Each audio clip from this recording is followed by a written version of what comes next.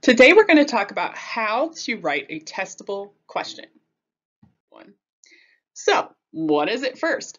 It really is what it sounds like. It's a question that has a specific answer that we can find using an investigation.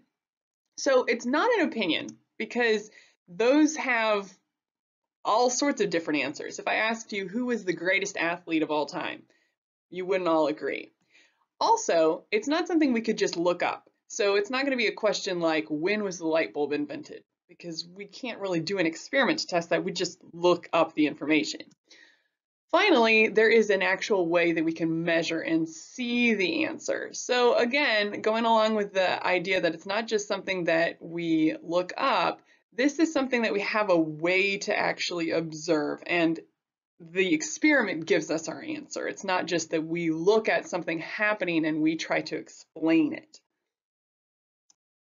So there are different types of testable questions, and knowing those can really help you identify whether a question in general is testable.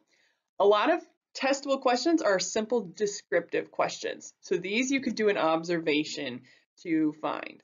Maybe there's something like the number, or the weight, or the height, or the length, or the color. Comparative questions put together 2 or 3 or maybe 4 things and make a contest between them. So which one is more X? Or which is longer, which is taller, which is faster, which is more absorbent. Experimental types of testable questions are the most famous. These are cause and effect questions. They're about interactions between 2 variables, and you'll learn what that means later. So they're questions like, does blank affect blank? Does the temperature outside affect the number of times a cricket chirps? Does the weight of an object affect how fast it falls? And it's going to have a simple answer, but it's got kind of a little more detail to it than the other questions.